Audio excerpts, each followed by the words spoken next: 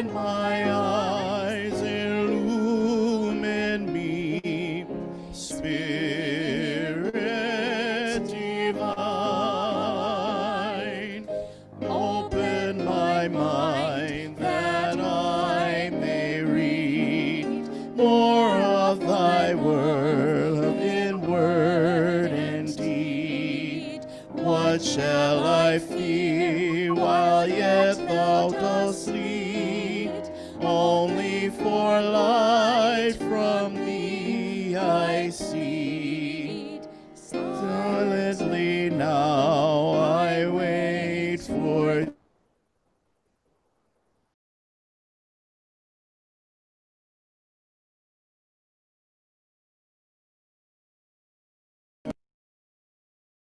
me, Spirit divine.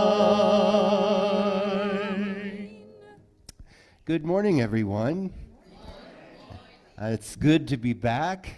I was at Elevation, and we had a week of teaching folks about interim and transitional ministry at Zephyr Point, and despite the scenery, I think we actually might have taught them something.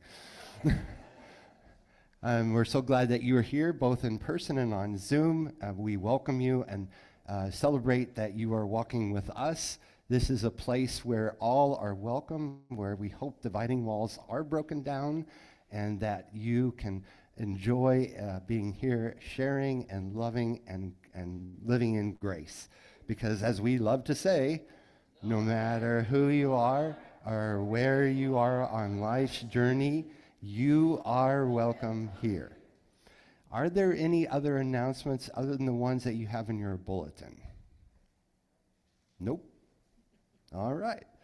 So today our prayer families this week, I should say, are Blanche and Sean Pointner and Beverly Preston. Our prayer churches are Olympic Valley Chapel UCC, and you'll never guess where they're located. Olympic Valley. And New Liberation Presbyterian Church in San Francisco. And our birthday celebrants this week are Mike Sullivan and Elaine Palmer on July 23rd, and Clarice Chandler and Jackson Burnett and Jay Ward on July 24th, Mary Ann Buffo on 25th, and Paul Fish on the 27th. That's quite a lot of birthdays. And happy anniversary to David and Donna Henry on July 26th. So let's sing our happy birthdays. Happy birthday to you. Happy birthday to you. Happy birthday, everybody. Happy birthday to you. And many more. Thank you, Dick. And Clarice, I hope you live up to what you just sang.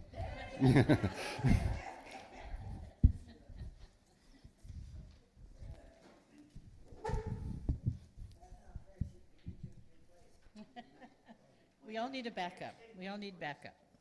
I would like to invite you all to join me in the land acknowledgement. And starting in August, we'll continue to share it aloud, but we have condensed it a little bit. So for those of you who thought it was a bit long, bear with us, it's going to get shorter. We continue the constant reminder with this land acknowledgement, our formal statement and public recognition of the indigenous peoples in this country who have been dispossessed.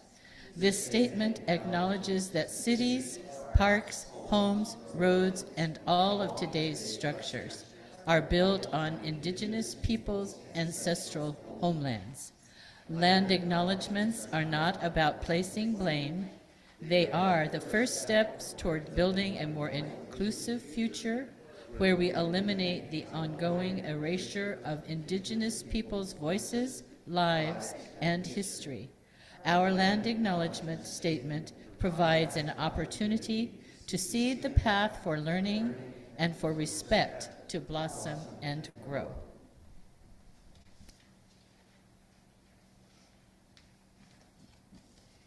Today I would like to remember the Reverend Anthony Wayne Myers. He was the pastor of the church where I grew up, which was Congregational Church of Campbell in Campbell, California. This church affiliated with the UCC during the time when I was there.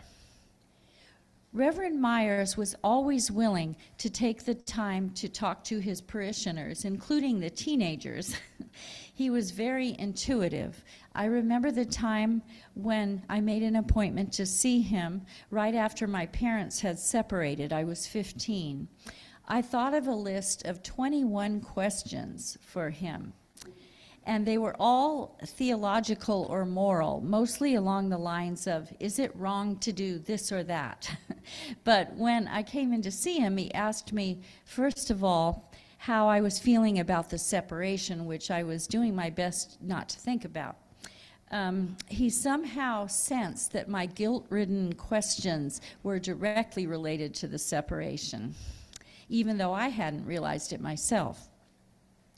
Now, at the time, this is going to be hard to believe, I was painfully shy until I took up adult choir, church choir directing when I was 28, but this was long before that. So Reverend Myers would always notice if I were opening up and saying anything during the youth group meetings that we had, and he would acknowledge it afterwards. And he also encouraged my music. He was great at positive reinforcement and at giving advice in a very succinct, non-judgmental way. He was very smart and knew his scripture, but he also had a whimsical side. And he had this stuffed bunny named Charlie Rabbit, and it was a puppet. And he would use it sometimes during the children's talks in church. And he had invented a personality for Charlie Rabbit, and he told stories about him that were relevant to, to Christian life. This reminds me of Reverend Kevin and his donkey, Idolette. Yeah. We do need to bring her in, I agree, yeah. Hopefully she'll be here for worship next week. So when it was time for me to go to seminary, I was proud to attend PSR, Pacific School of Religion, in Berkeley, which is a place that Reverend Myers and the church itself supported. One last thing that I think relates directly to the practice of African libation. Reverend Myers would tell us about the early Christians who, when they would gather for worship or fellowship, would always include an empty chair, and that chair was for Jesus. So it was a way of remembering Jesus, of honoring him, and of invoking his presence. So, in African cultures and religions, the ritual of pouring libation is an important ceremonial tradition and a way of giving homage to the ancestors. Ancestors are not only respected in such cultures, but also invited to participate in all public functions. A prayer is offered in the form of pouring libations, calling the ancestors to attend. Let's call on our ancestors, giving thanks and honor to them.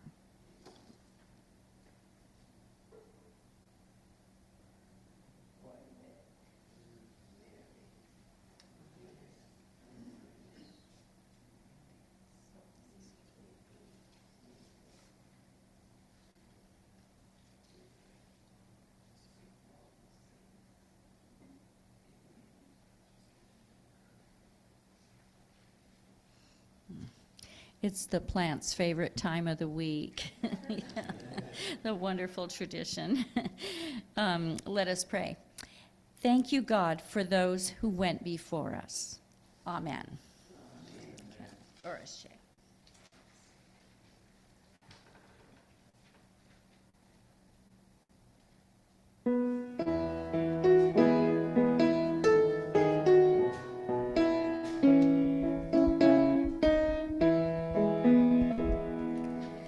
Let's walk together for a while and ask where we begin to build where love can grow and hope can enter in, to be the hands of healing and to plant the seeds of peace, singing welcome, welcome to this place. You are invited to come and know God's grace. You are welcome, the love of God to share, 'cause all of us are welcome here.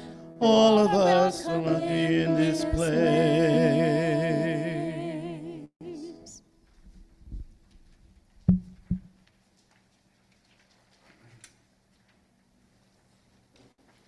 Let us stand and body our spirit to call to worship.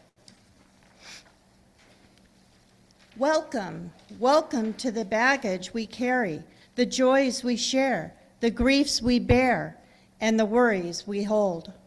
Come, let us worship. The voice of God is calling us to come with all that we are and all that we carry to worship. Come, let us worship.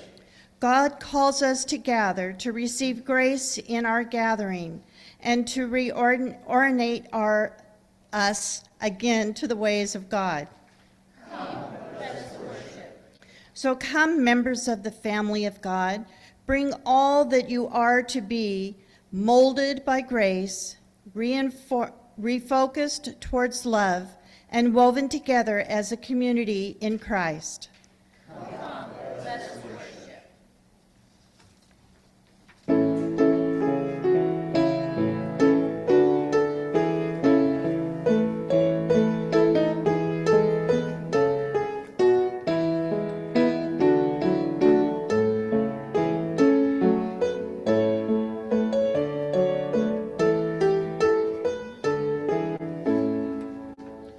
The Church of Christ in every age, beset by change, but Spirit-led, must claim and test its heritage and keep on rising from the dead.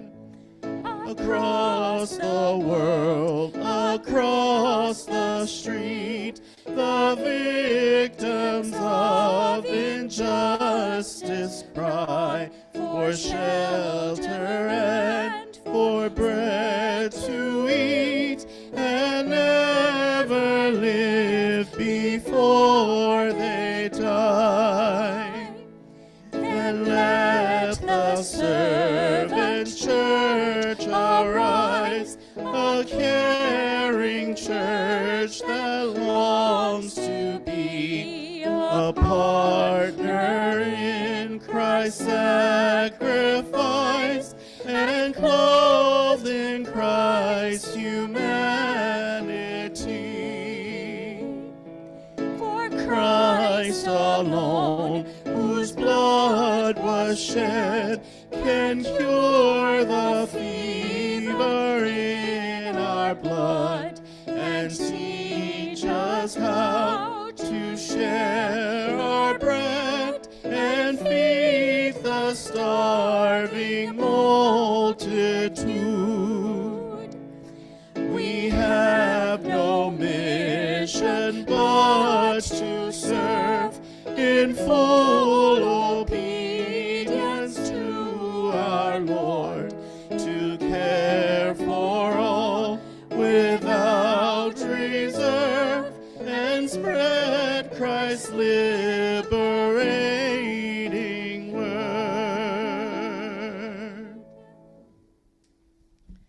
Let us pray together. Equip us, God, for the work of ministry, for the work involved with building unity of purpose and vision. Equip us with saints who will say yes to your will and yes to your way. Equip us, God, to journey with Jesus through life's uncertain paths. Equip us, God, with the maturity that comes from knowing you. Equipped us, God, to speak the truth in love even when it's uncomfortable. Equip us to move beyond a childish faith that whines for more while giving less. Equip us, O God, for the work of ministry that you call us to do. Please be seated.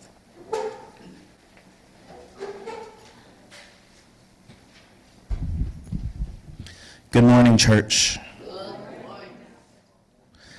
Last week, we shared a brief history of the peace candle and the role Alice Gibson and Betty Brown played in its arrival here nearly 40 years ago. Today, we remember that when Pastor Christy Ramage left us in 2021, our parting gift to her was a peace candle to carry on the tradition of prayers for peace all over the world. Her parting gift to us was the singing bowl. We have come to welcome that moment of resonance each week as we tap the bowl. Sometimes the tone is soft and brief. Other times it is strong and lingering for what seems to be the full minute or two. Today, we are invited to listen to the tone of the bowl. Close your eyes if you are moved and feel its vibration.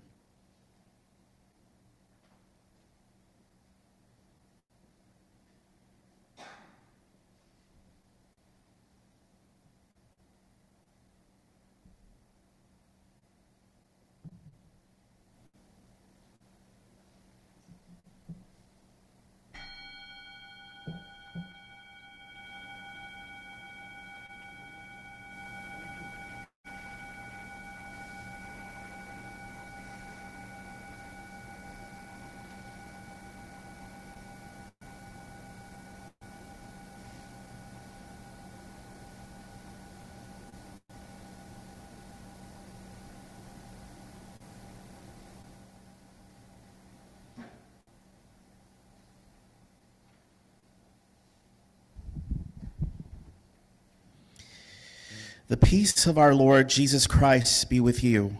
And also with you. Let us offer each other a sign of Christ's peace. Peace of Christ.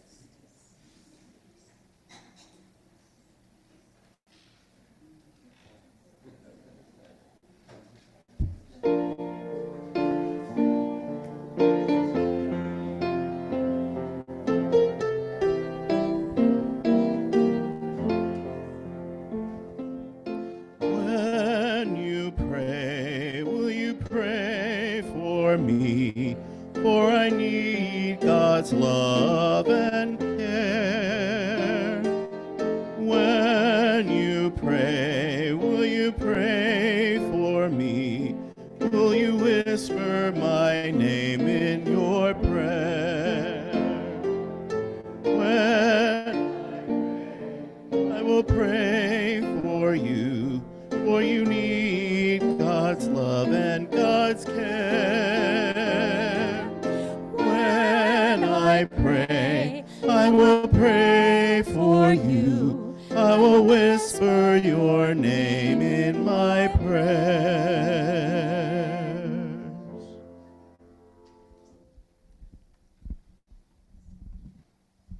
This is our opportunity to offer our prayers of concern and joy, and we'll start, as we always do, with our folks on Zoom. Our church at home this morning includes Bill and Barbara Dexheimer, Merdell, and I assume Chuck Dibdall, and Rose Solarzano. So do any of you have prayer requests? Bill, we're not seeing your picture, so I don't know if you're waving at us or not. If you unmute yourself if you want to. I don't see any. I would like to request prayer for all the people in Gaza, the families that have lost members in the tragedy there, and the children especially. Lord, in your mercy.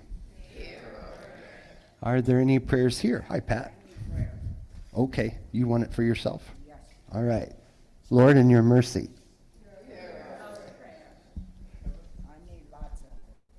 Okay. And we will give it. What? And we will give it. I hope so. Yeah.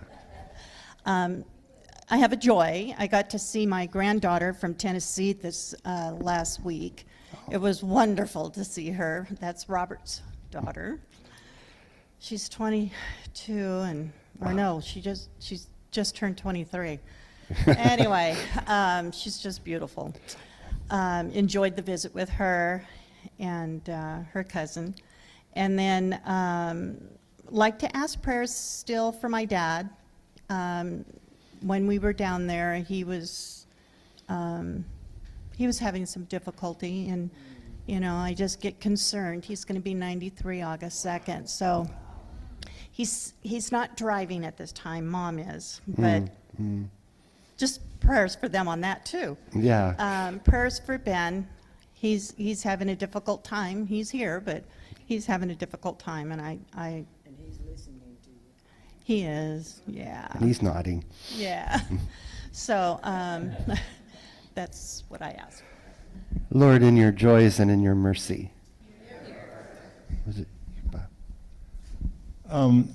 Back in July 17th, 1944, 2 ammunition ships were destroyed at Port Chicago, and over 340 men, mostly African Americans, were killed, and over 400 were injured. And so just this last week, 52 of those who refused to go back and put ammunition on those ships were exonerated, and it took a long time. Yeah. It was very few of the there were remnants of very few of the men. I mean, there was only 4 or 5 that they actually found bodies of who were killed. What caused all this is they gave leave to all the white people who were there when this catastrophe occurred, and gave them leave to, you know, go back to where they were home to get back to their normal life after this catastrophe. They would not allow this for the African Americans, and they were retained there on the base and told they had to resume loading the ships. 250 refused, and then there was a court-martial. 52 were court-martialed, and finally they're exonerated this week. Yes. Lord, in your mercy. Any other prayers? Yes, Sherry. We have a joy. Our daughter and her husband were here from Philadelphia for a quick visit. They're attending a wedding in Santa Cruz, so we saw them when we picked them up from the airport, and we'll see them again when we take them back to the airport. But at least we get to see them, so that's a joy. Yeah. Lord, in our joys and our travels. Any others? Yes. Karen. Bob is having cataract surgery on both eyes this Thursday. We'd appreciate your prayers. Yeah. Thank you. Any other prayers? Oh, Donald.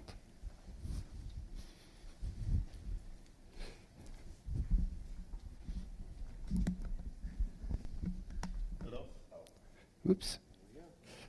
All right. Hello? Okay. So continue to pray for my roommate / friend, Chris.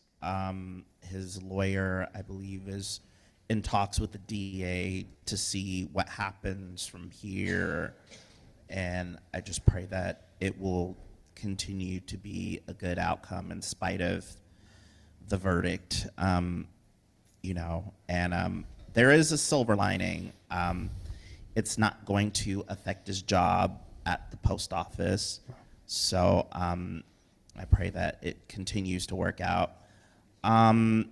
There is a joy.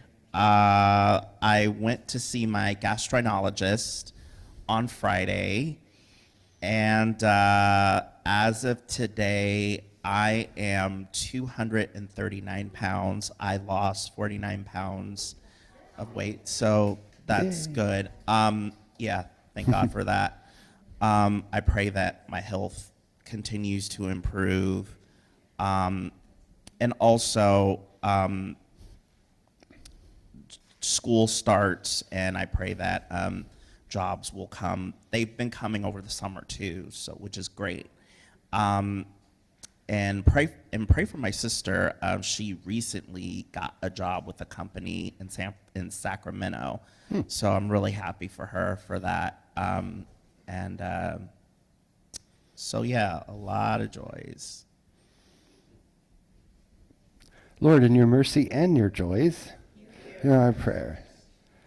And nobody's mentioned it, but Carol said it was okay.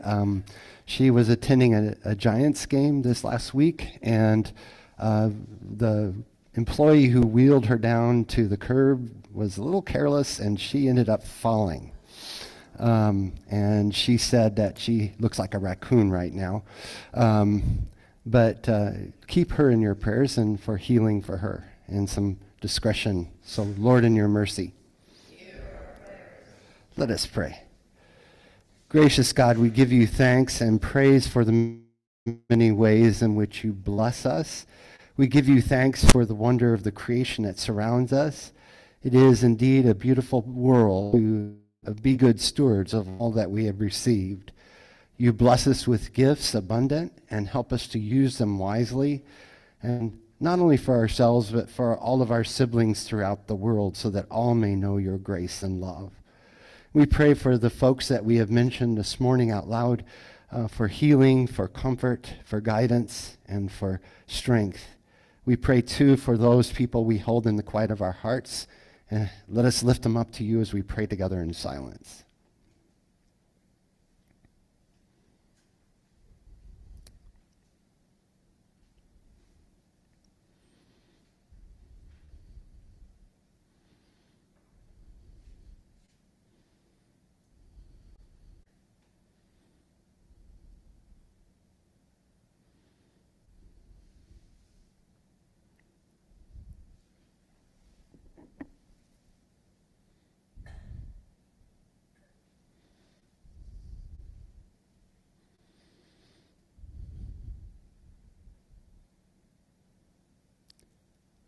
Gracious God, we thank you for calling us into being, for calling us into the body of Christ. Help us to be faithful to you in love and in grace. Help us to break down whatever divides us so that we indeed may be your household of God's people. And bind us together not only in love and grace, but in our prayers, and especially the prayer we have been taught. O most compassionate life giver, may we honor and praise you. May we work with you to establish your new order of justice, peace, and love. Give us what we need for growth, and help us through forgiving others to accept forgiveness. Strengthen us in the time of testing so that we may resist all evil. For all tenderness, strength, and love are yours now and forever. Amen.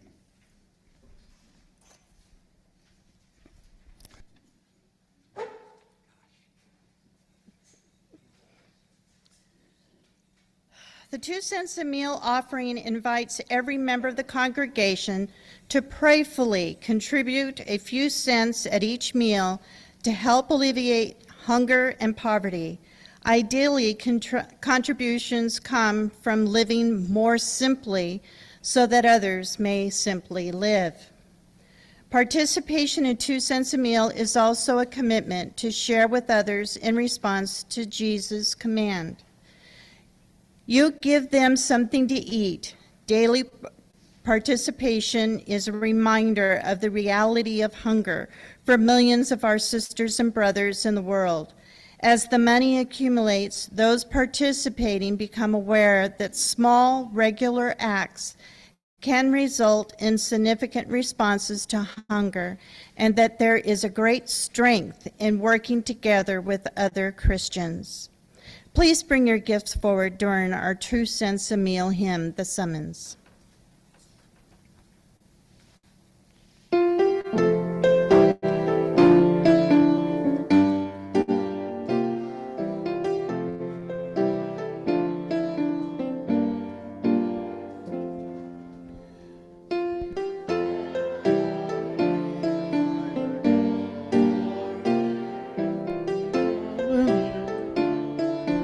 Be the same. Will you let my love be shown? Will you let my name be known? Will you let my life be grown in you and you in me? Will you leave yourself behind if I but call your name? Will you care for cruel and kind and never be the same? Will you risk the hostile stare, should your life attract or scare? Will you let me answer prayer in you and you in me? Will you let the blinded see if I but call your name? Will you set the prisoners free and never be the same? Will you kiss the leper clean and do such as this unseen and admit to what I mean in you and you in me? Will you love the you and you I'd call your name? Will you quell the fear inside and never be the same? Will you use the faith you found to reshape the world around through my sight and touch and sound in you and you in me? Your summons echoes true, but I will call your name. Let me turn and follow you and never be the same. In your company I'll go, where your love and footsteps show. Thus I'll move and live and grow in you and you in me.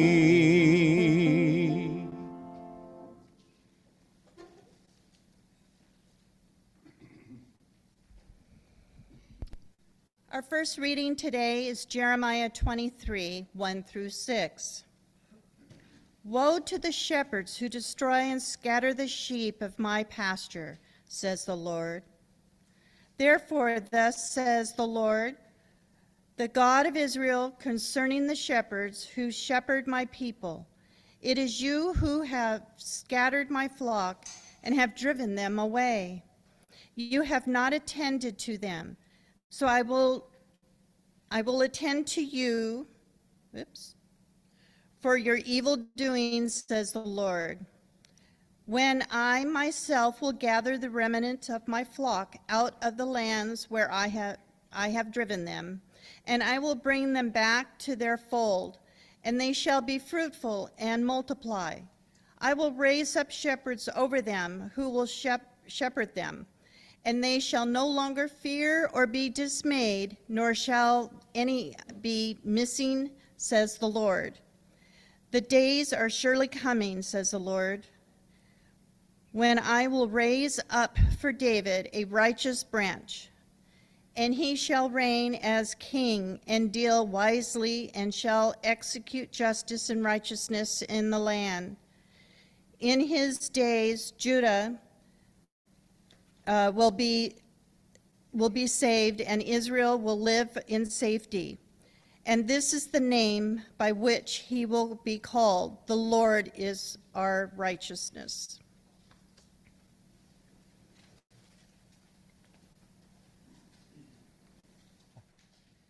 Our second reading is from the second chapter of Ephesians. We begin with the 11th verse, and this is one of my favorite passages in the New Testament. It is about Christ breaking down dividing walls of hostility. And let us listen. So then remember that at one time you Gentiles by birth, called the uncircumcision by those who are called the circumcision, a physical circumcision made in the flesh by human hands. Remember that you were at that time without Christ, being aliens from the commonwealth of Israel and strangers to the covenants of faith, of promise, having no hope and without God in the world. But now in Christ Jesus, you who were once far off have been brought near by the blood of Christ. For he is our peace. In his flesh he has made both groups into one and has broken down the dividing wall, that is, the hostility between us. He has abolished the law with its commandments and ordinances so that he might create in himself new humanity in place of the two, thus making peace, and might reconcile both groups to God in one body through the cross, thus putting to death that hostility through it. So he came and proclaimed peace to you who were far off, and peace to those who were near. For through him both of us have access in one spirit to the Father. So then you are no longer strangers and aliens, but you are citizens with the saints and also members of the household of God. Build upon the foundation of the apostles and prophets, with Christ Jesus himself as the cornerstone. In him, the whole structure is joined together and grows into a holy temple in the Lord, in whom you are also built together spiritually into a dwelling place for God. This is a word of God. And all creation is a word of God. Well, as you know, in our recent news and over the last few years, walls have been greatly in attention.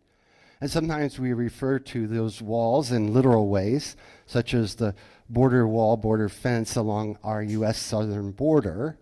Sometimes we think of the Berlin Wall. As we go back in history, we may think of the Maginot Line in World War I and Hadrian's Wall and the Great Wall of China. But other times we hear about walls that are more metaphorical, such as racism, sexism, homophobia, and all those other isms, and of course the great political divide that so many of us feel nowadays. As I was thinking about walls, I was recalling Robert Frost's poem, The Mending Wall, rather whimsical poem. And sometimes we remember that poem because of an aphorism that entered into our everyday English from that poem, which is, good fences make good neighbors, right? But the interesting thing is that I don't think that Robert Frost intended that aphorism to be the focus.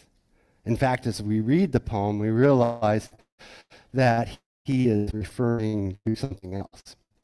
He's writing about his neighbor who wants to repair the loose stone wall that exists between their property. You know, those iconic stone walls that you can see throughout New England. And it is his neighbor who is the one that said, good fences make good neighbors. But I think the more interesting line in that poem is the very first line, which is, something there is that does not love a wall. And Robert Frost writes the poem, and in the body of his poem, he tries to persuade his neighbor to otherwise thinking. He says, spring plays mischief in me. I hope to put a notion into his head. Why do they make good neighbors? When I built a wall, I would want to know who I'm walling in and who I'm walling out, and to whom I might give offense. Something there is that doesn't love a wall, that wants it down. But alas, Robert Frost is unable to convince his neighbor, and he says, I see him standing there with stones, holding, firmly grasping stones at the top in each hand, an old stone savage armed. There is darkness, as it seems to me, not only of wood and the shade of trees. And I think, like all good poems, Robert Frost touches on something universal. He realizes that we have this inclination in our nature to want to be separate, to want to hold off others, to see them sometimes even as evildoers from whom we must protect ourselves. And that we see our tribe as the best, and we have to protect it from the darkness of the world around us. And so walls become this way of proving that we are better and know how to protect ourselves. But at the same time, something there is that does not love a wall. And we begin to realize the futility of walls. For instance, that U.S. southern border wall came crashing down through wind and rain. The Berlin Wall did not prove to be permanent. The Maginot Line in World War I was just passed by, as was Hadrian's Wall between England and Scotland. The Great Wall of China certainly didn't prevent the invasion of China. And of course, who doesn't know, and the walls of Jericho come tumbling down. So we find ourselves in that kind of a push-pull area. We want to separate ourselves, acknowledge the superiority of our tribe, and protect ourselves. Yet at the same time, we know that our spiritual life and Christ are calling us towards a unity, calling us towards being people who do not exclude, who welcome and understand that God does not intend us to be separate from one another in this good creation. I don't think that lesson is wasted on the writer, Pauline writer to the Ephesians. He is referring to that first divide in the Christian church, which was between the Jewish Christians and the Gentile Christians. And of course, the Jewish Christians felt that they were better Christians because they had adhered to the law. They had obeyed the Torah. And that those Gentile Christians, before they even became Christian, were far off from God, and that was the best they could claim. So the writer to the Ephesians uses a subtle image there about the wall of hostility, and he may be referring to what happened in Holy Week. Remember? Jesus comes to Jerusalem, and one of the first things he does is he goes to the temple and he overturns the tables of the money changers.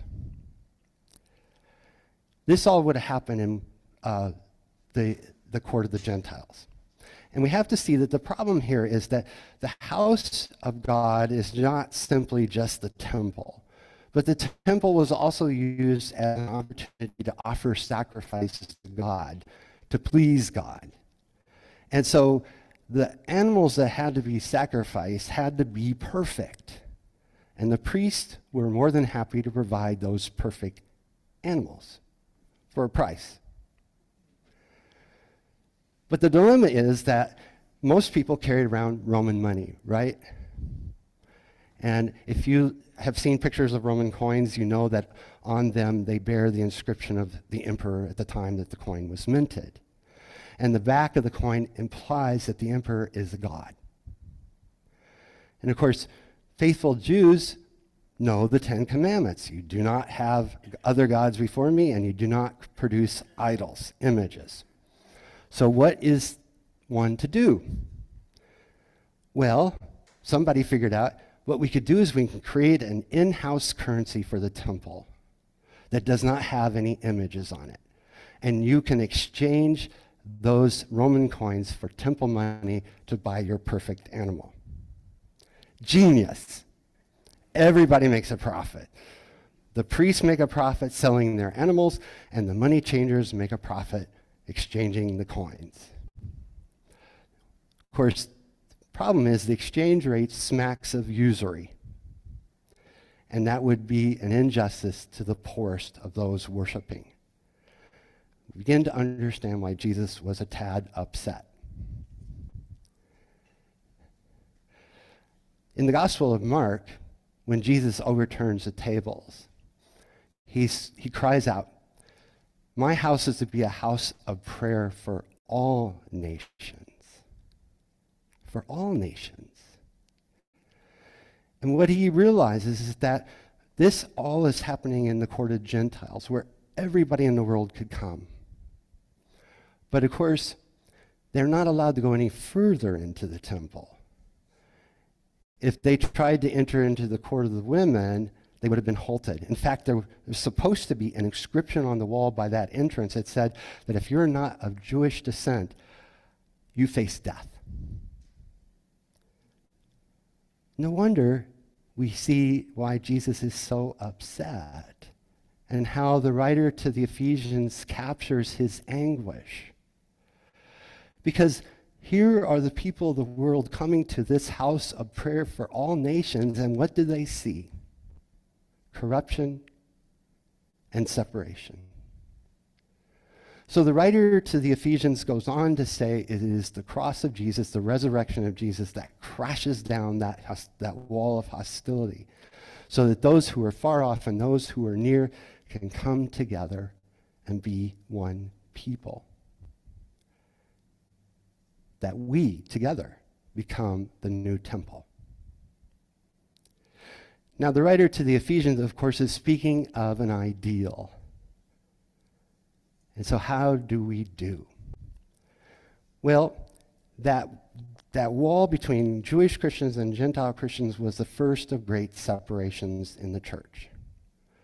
We know more recently is that people of color and white people did not want to see that wall continued in the modern era.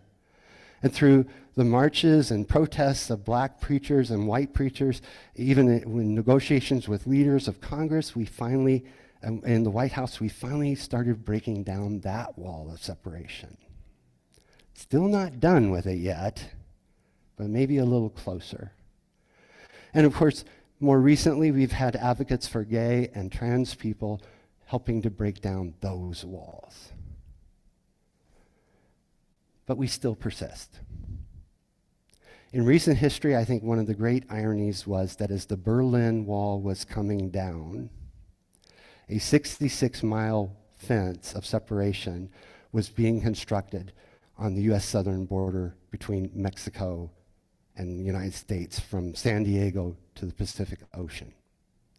And as we know, that wall is still continually being added on, and it becomes a point of controversy. And we still construct metaphorical walls. A week ago, yesterday, there was a tragedy.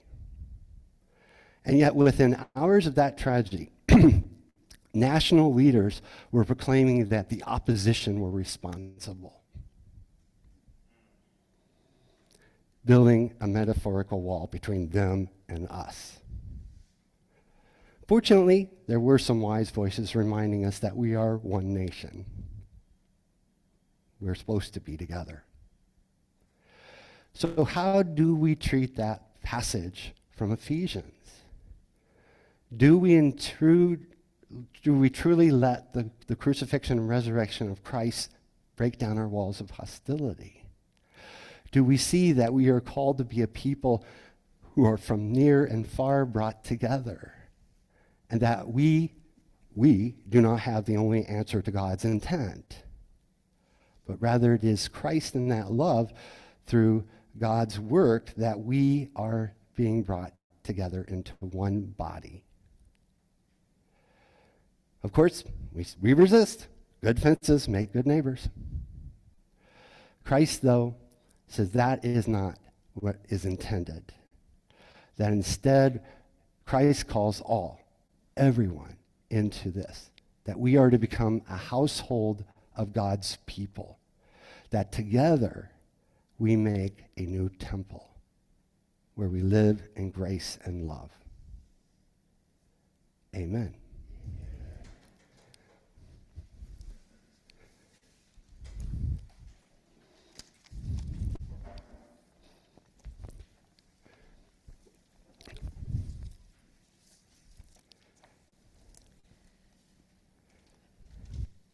Returning our gifts to God, may we take the words we have heard into our hearts and offer our gifts in gratitude, celebrating God's steadfast love that endures forever.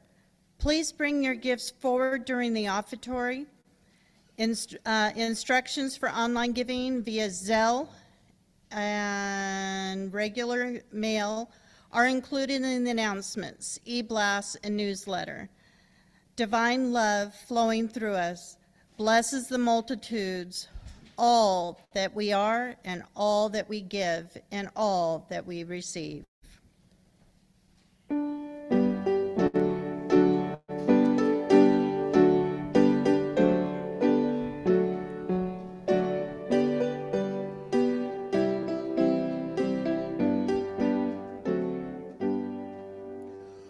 Oh, for a world where everyone respects each other's ways, where love is lived and all is done with justice and with praise. Oh, for a world where goods are shared and misery relieved, where truth is spoken, children spread, equality achieved.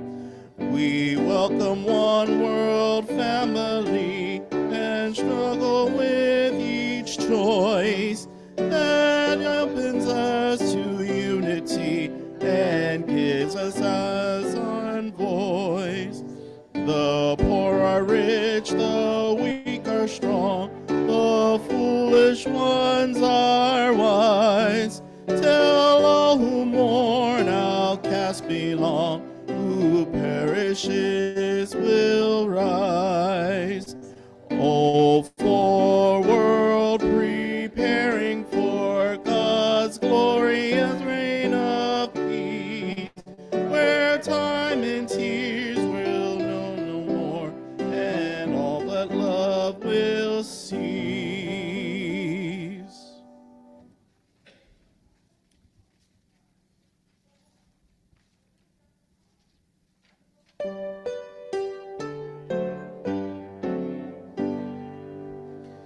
Praise God, whose many names abound, our hope, our rock, our holy ground, our home, our all earth's majesty, love, spirit, light, and mystery. Amen.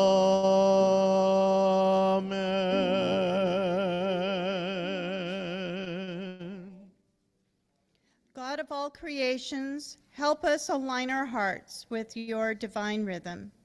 Guide us to sing your praises boldly, inviting others to join in the song of your love. May our worship be a testament to your enduring grace. Empower us to love as you do. Bless these offerings to our community and beyond. Amen. Amen.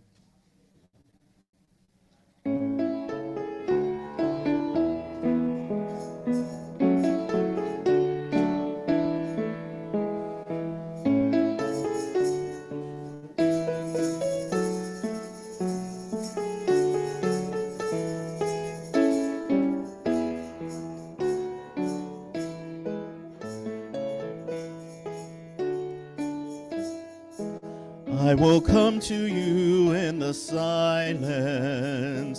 I will lift you from all your fear.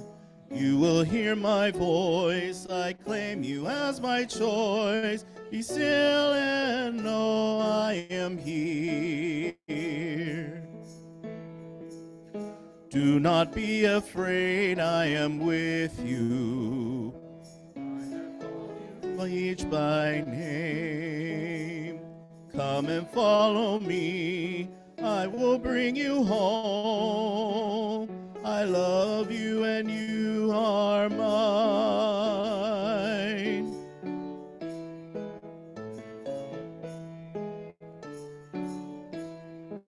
I am hope for all who are hopeless.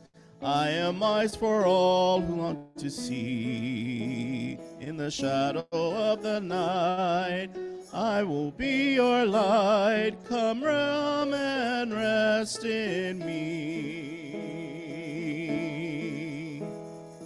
Do not be afraid, I am with you. I have called you each by name. Come and follow me. I will bring you home. I love you and you are mine.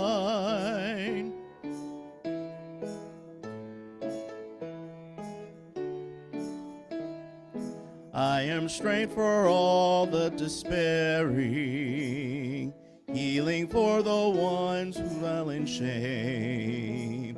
All the blind will see the lame will all run free, and all will know my name.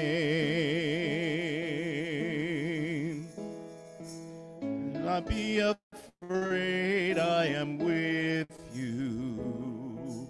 I have called you each by name.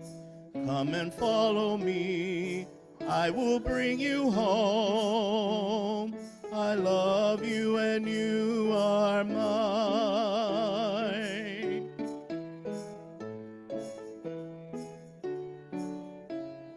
I am the word that leads all to freedom. I am the peace the world cannot give. I will call your name, embracing all your pain. Stand up now, walk and live.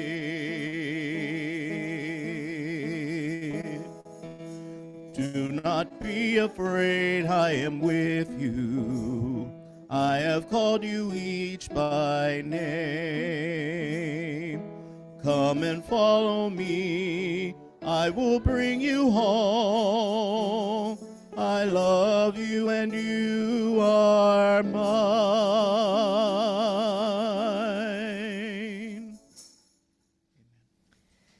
May God give us light to guide us, courage to support us, and love to unite us, now and always. We go into the world in peace to love and serve the Lord. Let your mighty outstretched arms, O Lord God, be your defense, your mercy and loving kindness in Jesus Christ, your dear Son, our Savior, your true word of instruction, the grace in your life-giving spirit, your comfort and consolation to the end and to the end, through the same Jesus Christ our Lord. Friends, go out into the world knowing that God calls us together, not to build walls, but to be one holy people, celebrating God's love and justice in the world. And may the grace of our Lord Jesus Christ, the love of God, and the communion of the Holy Spirit be with you all. Amen. Amen.